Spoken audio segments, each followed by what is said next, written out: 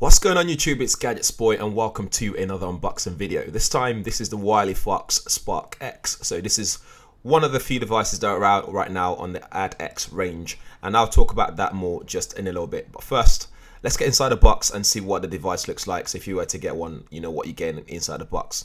So sliding open the box itself, it's covered up. So when you lift this see-through plastic cover here, then you get the device itself underneath there.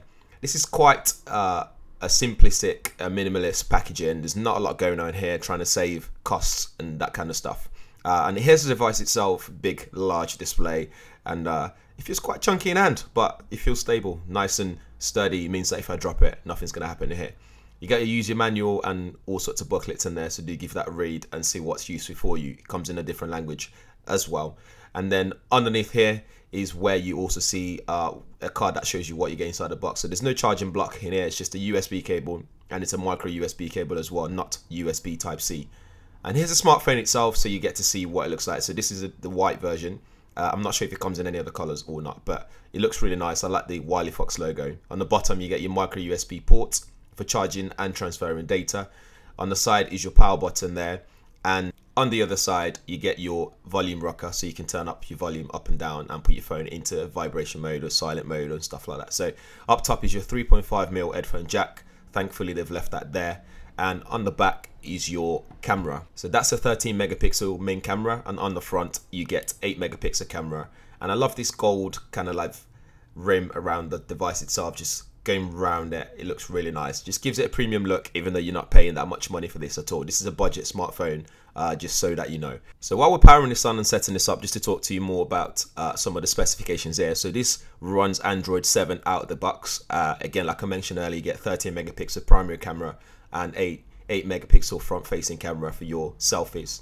So this is running MediaTek 6735 chipset, so it should run fairly smoothly without any problem at all. You get 16 gig of storage, which can be expanded up to 64 gigabytes, and you get dual SIM ready in there, so you can put 2 SIM cards, and you got 4G LTE and a 5-inch HD display. I believe this is only 720p HD display as well. Although it looks a bit chunky, it's not that heavy at all. It actually feels light in hand. You get your speaking grill on the back.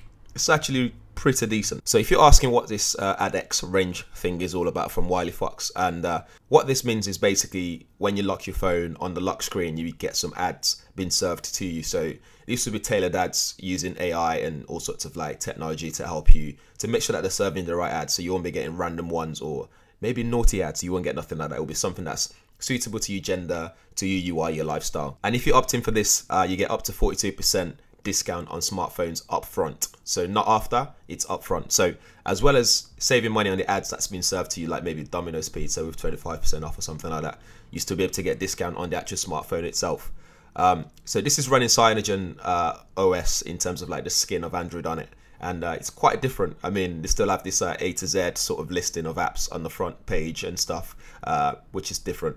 But yeah, so that's what AdX is.